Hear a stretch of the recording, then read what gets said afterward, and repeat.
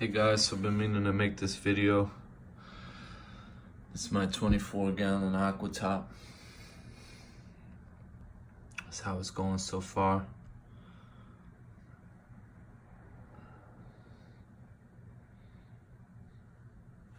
A little bit of Pocinzenia, mushrooms. This, I don't know if it's dead or if that's how they come. Bought this from a local fish store. It was like white, orange, and green. I was very interested in their color. Brought it home. Come to find out that any coral that's white supposedly is bleached or is dying. So I'm going to see if that's true or not. This I've had for quite some time. Haven't seen much spread on this right here. I'm not even too sure what that is. New growth on the bottom here. New little polyp on my blue. And these pink, I've had these before the greens and they haven't really grown so much. Mocha Storm, beautiful. They don't hang out in the leather yet, or the hammer. So I'm about, I'd say, a little over a month in on the hobby. I know I really went to town on what I have, you know, but what can I say? Kind of impatient, but I'm very thorough on, you know, how I get down to business. I mean, I got all the little test kits. I got the Nano, the refractometer, even got a hydrometer, little things. Vacuum, I vacuum the sand once every 2 weeks.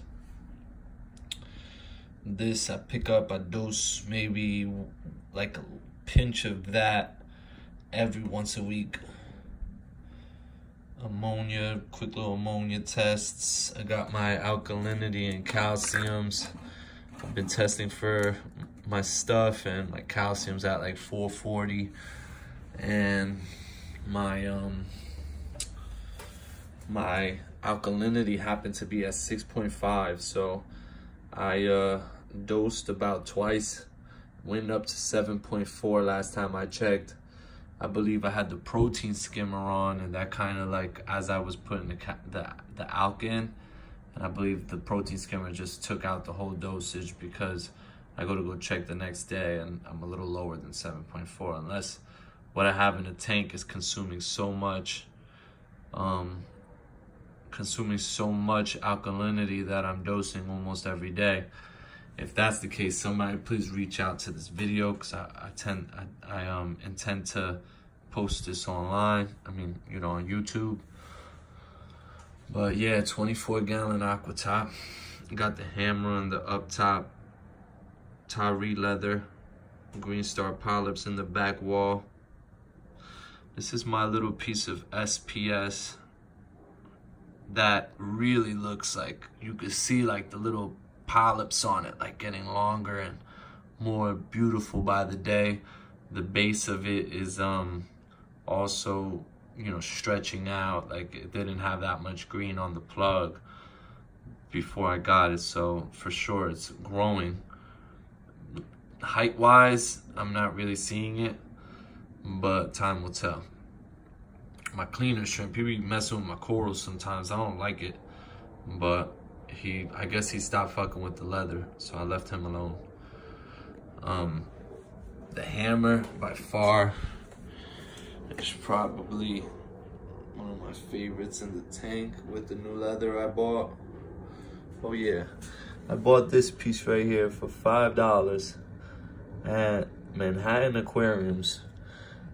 Basically, they said, you know, it just needed some TLC, so it looks like, you know, it's not doing so bad, honestly. So that's good.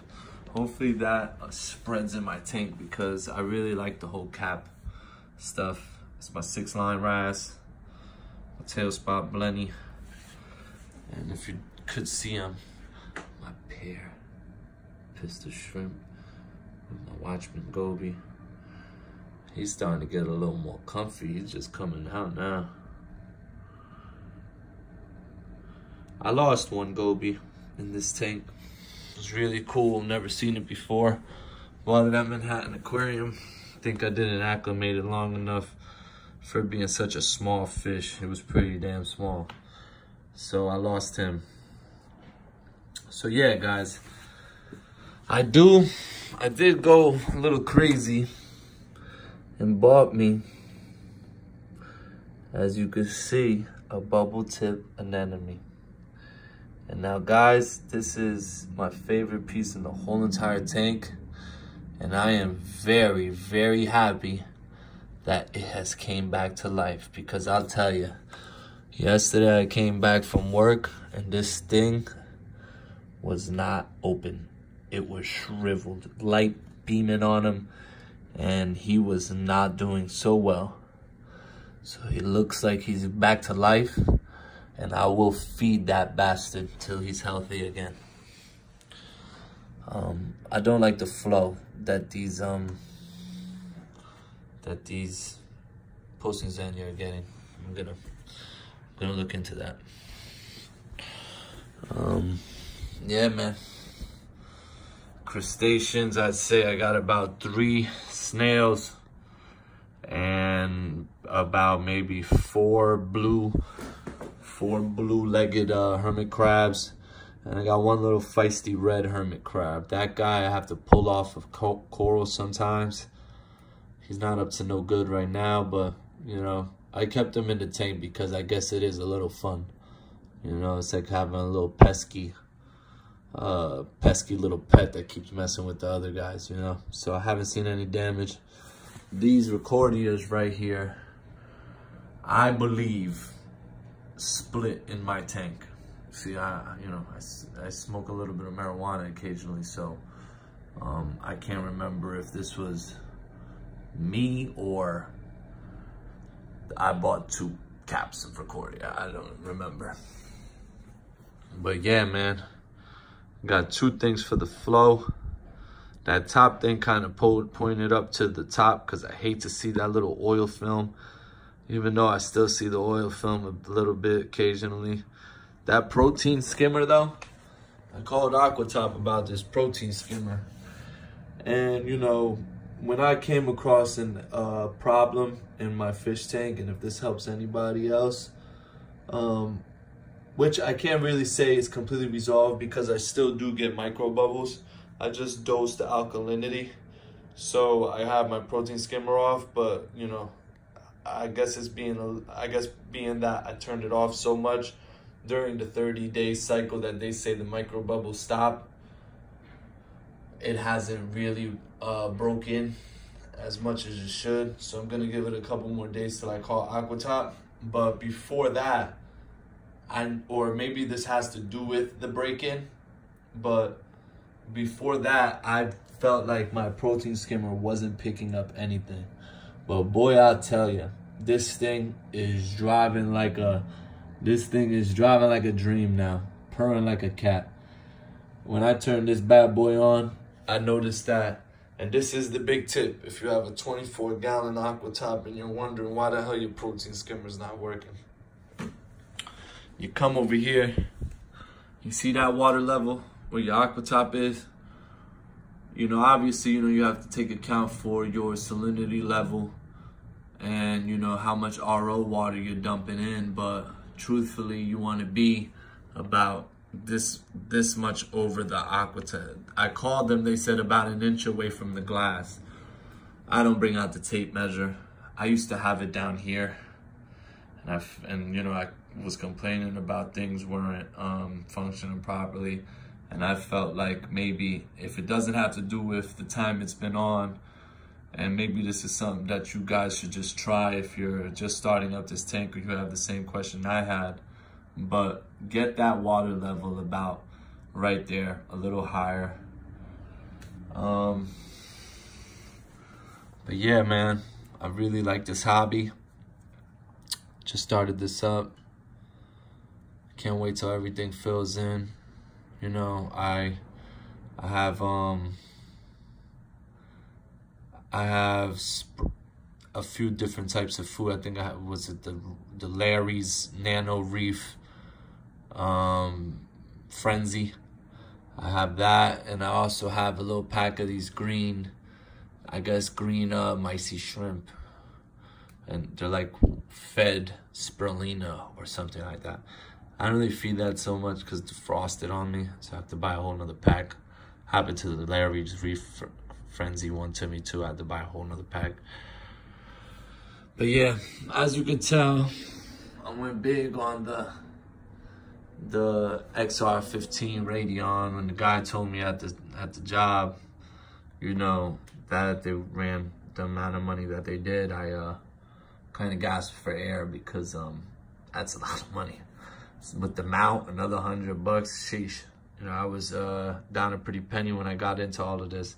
Haven't slowed down though. I think I'm moving a little too fast, but I don't want to have to, you know, keep putting my hands in there. So bringing home new corals, you know, once a week, I kind of just did that, but, you know, a little more rapidly. So yeah, this is my my Nano Reef right here, 24 gallon. If anybody has any tips, hints, clues, instructions, I am here to read them because I'm a very informational kind of guy. I want to see more growth. Anybody have any programs for the lights? You know, the XR15s, I've been looking for, you know, a good set schedule for 24 gallon. If anybody knows, you know, how to mess with the spectrum stuff, I'm using the local fish store one. It's very blue, which I have no problem of. Just hope everything is getting enough light to grow. I hope my rose tip bubble anemone really makes it out of this and strives. He's not looking so bad. Yesterday he was hurt. He's hurt. It's a good spot where he's at though. Lots of like extra food goes down through there. He knew the spot he was picking. But the problem is, he is not in my display. So, therefore, I will be flipping this rock here right over. So he gets a little bit more light. Or hopefully he just moves to a more showcase position. In the beginning, I had this anemone. I believe I had this anemone like around here. The leather was further up on this like rock, like up more. The hammer, where you see this little white spot from the rock was right there. Somehow the anemone jumped from like right here to all the way on top of the rock. The rock was like a different position. So basically I was just very scared that, you know, a little war started happening. I ended up losing my hammer, so I threw it up there, which I'm kind of happy about because I kind of like the leather there. I mean the hammer there. But I was intending to get a purple stylo, one more piece of SPS. So yeah, worst comes to worst, I'll rip that whole rock off and cut that piece of rock right there. Take that whole hammer out. You know what we got to do out there. That, or I'll just put the purple stylo like somehow like right here. Hopefully that hammer doesn't get too frisky. I could even put it like right here on that little ledge right there. Little purple stylo. I feel like that makes it really empty right here, but we're still, you know, work in progress. Clean the bottom of this thing regularly, like I'm going to be religious about it. But yeah, man. My mocha stone. Look at his face. Look at his face. Oof. The fish store. I got this thing for $80. When I bought the Radeon lights, I had to get him. Said he was going for like $140. Got him. I think he looks like a little parakeet. He has like a little strip going down his whole face, middle of his face. Really is a beautiful fish. Tail is like a perfect design on the tail. Got orange and black.